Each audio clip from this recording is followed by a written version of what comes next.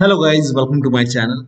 So if you have any kind of driver, utilities or software installed on your computer, and if you are receiving this pop-up which says PCI Express Root Complex, it shows outdated and the version is something like this, and then the version date is 2006, and right now available version is this and available date is 2020.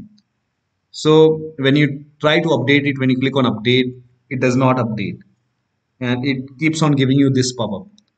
Now you can ignore this.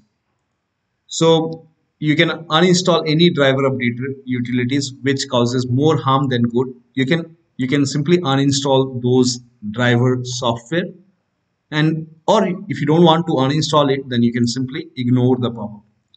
The best way to get the driver is from the system manufacturer website or device manufacturer.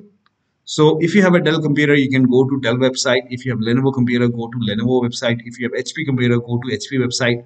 So go to your system manufacturer website, select your model numbers, select your computer, and then find the latest BIOS update or any kind of driver update for any kind of hardware. If there is any update, update it from the system manufacturer website.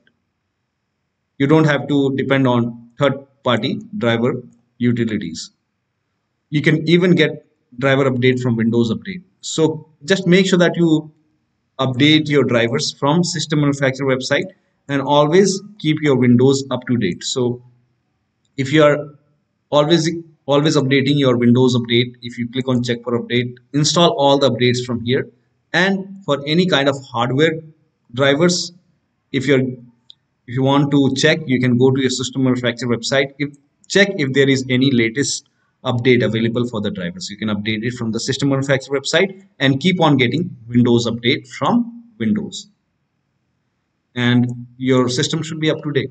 So you can uninstall the third party driver software, or you can simply, if you don't want to uninstall it, you can simply ignore the power. So I was receiving this power. I uninstalled CCleaner, which was giving me this message.